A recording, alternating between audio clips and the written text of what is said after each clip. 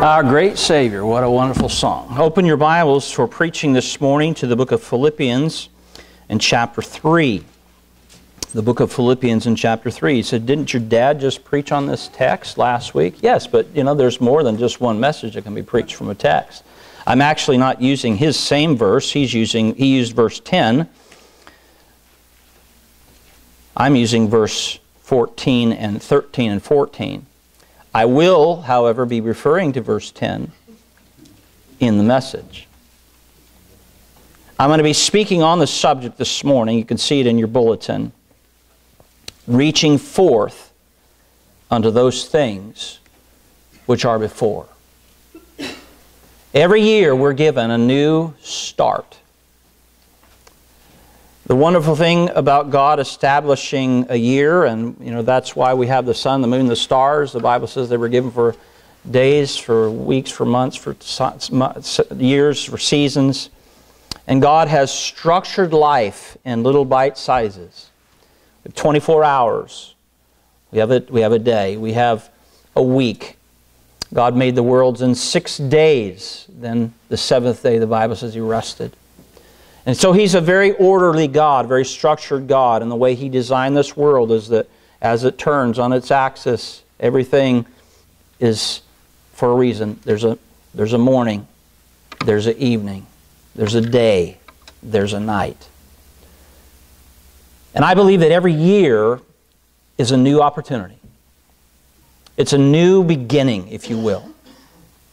And so this is 2013. You already having trouble writing that? I have a couple of times. I've already written a couple of 2012s, forgetting that it's now a new year. It's hard to believe. Just that last year just went by like that.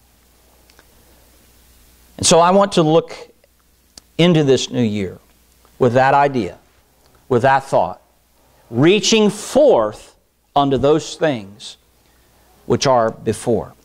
Our Heavenly Father, we pray now that You would bless us as we study this text. And God, I pray that You would help this message to challenge us, to stir us, to, if You will, to set ablaze and aflame our hearts again, to do more than we ever have. In Jesus' name, amen. When you study commentaries, you think that sometimes learned men know everything. But it's amazing when you study and you look at the comparisons of what other people take from a text, sometimes how little that you actually find by the commentators on specific texts. And how, we talk about not plagiarizing, right? And this and that, copywriting and so forth, that's a bad thing. But did you know, if you just change a few words here or there, that you can get by with it? And it's amazing that when you get to certain texts, that a lot of the commentators are simply rehashing and just rewording a little bit what Matthew Henry said, or what John Calvin said. And so because they look at a commentator, what they do is they miss what God says and miss what the Holy Spirit is saying. And sometimes they miss the text itself. As I was preparing this, I got this message later on in the week. My son-in-law and I, we spent some time. They're rolling out their new theme this year, and so I began to start thinking, well, I wonder what if I were to look at this year, what would I?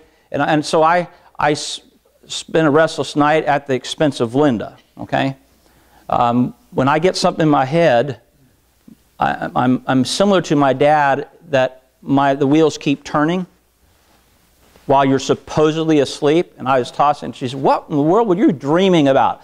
I got my message. I had all my outline and everything for the message that night. Okay? I don't know how long. I don't know if it was 2 hours or 3 hours or whatever. But I had it all. And so then as it came together, I saw some things in this text that, by studying the context, that I had not seen, that really gave new light to these verses. These are very well-known verses. I've heard these verses quoted. I've preached these verses probably hundreds of times. These are good verses for kids. These are verses to charge you up. But when Paul wrote this, he wasn't a young buck. When Paul wrote this, he was at the ebb of his life. He was a senior. It would not be long, and Paul would be beheaded. And so I want you to understand that as we look at reaching forth into those things that are before us, we're not talking about just young people. Okay? So this message, even though they're all right here in the front row, and don't they look just angelic? Huh? You say, not my kid, okay? Well, but they, at least right now, they look like it, okay? But it's not a message for the teens, although they should be able to apply this. This is a message for all of us to look at us, to look at individually, because every one of us must give account of himself to God. Jumping right in the message, if you look, Paul makes a statement in verse 13, which if you're taking notes or you're making an outline, you want to take this with you, take your bulletin. Do we have it? Yeah, we have space on the back of the bulletin. You can make notes. So you can put the title, put the text, Philippians 3, 13 and 14, and write this. First point, Paul had a single-mindedness or a singleness of purpose. That's the first point. We almost have a singleness of purpose in the Christian life, or we will not accomplish anything. Here's why. Because we become distracted. Paul uses illustrations. Some of the words that he uses in this text relate to running. I asked my wife permission and she told me no. I bought some really cool brand new tennis shoes because some of you know Pam and some of you, I've been dealing with plantar fasciitis since July. And so I finally broke down. I paid $70 for tennis shoes. I've never ever purchased a pair of tennis shoes for $70, and these and retail they would have been $170. Now that's ridiculous, okay? But I got them on sale up at the outlet, and they're called Air Max. They are the newest shoe for Nike, okay? And I must say, the last 3 days, it's starting to go away. I'm tickled pink, okay? So I asked her today, can I get by with wearing those? Because they have gray and they have kind of a salmon color, and so they're neon. So what? But anyway, but anyway, I have a gray suit. Okay, so I'm thinking, and I'm speaking about running a race and doing that kind of stuff. I thought that'd be cool to come with my. Wouldn't that have been great? You guys would have loved it, right? All you old fogies, and you too. You're 50 now. You remember that? Yes, she knows that. Everybody knows that. She's a part of the Salt Club, an official part of the Salt Club now, okay? But anyway, back to the message. Verse 13, Paul says, "Brethren, I count not myself to have apprehended." That means Paul is saying, I haven't achieved yet what I want to, what I want to be, where I want to go for Jesus. I haven't arrived. I've got more that I know God wants me to do. So he says, I've not obtained yet. I haven't obtained the prize. But look what he says. This next statement, this is what I want you to get in relation to that singleness of purpose, single-mindedness. He says, but this one thing I do. Now that is focus. That is determining that I am not going to allow sin, the world, or the devil to distract me from my goal, from my purpose, moving forward. Paul lived this way. And most of us don't live with that much discipline. We're kind of willy-nilly. Paul got up every day with the same purpose, the same mindset, every day.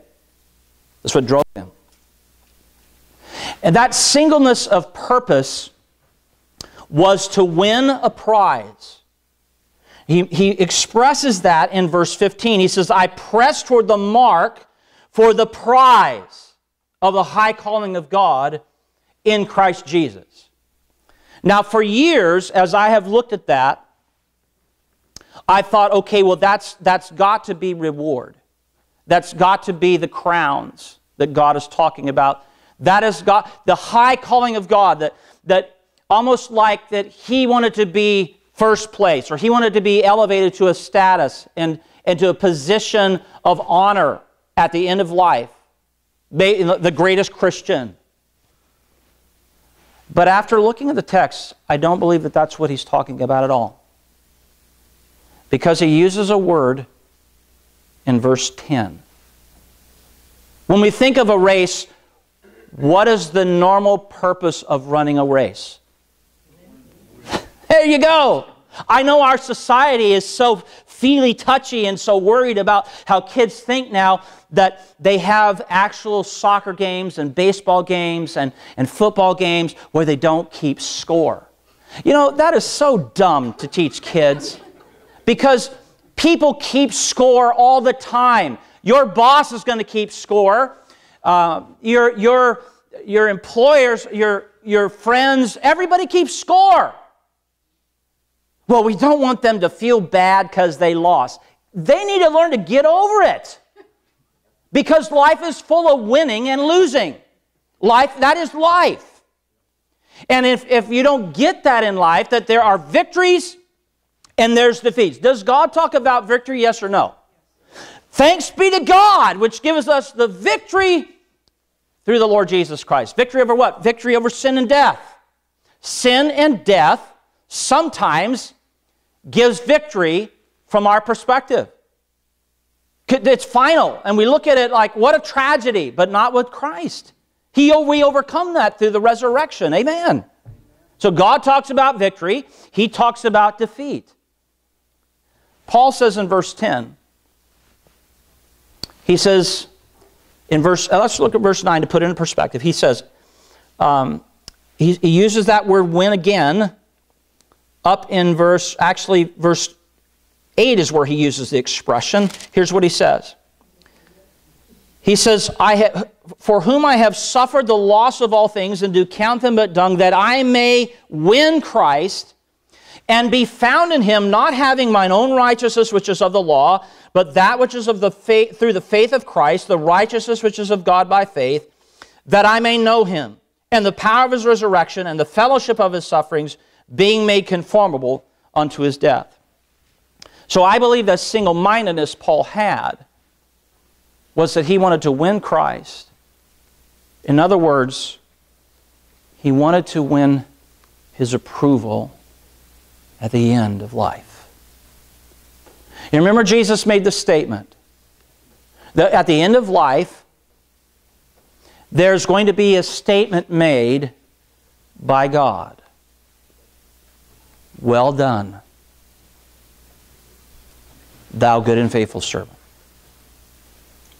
That's what he was waiting for at the finish line. In other words, I want to win His approval.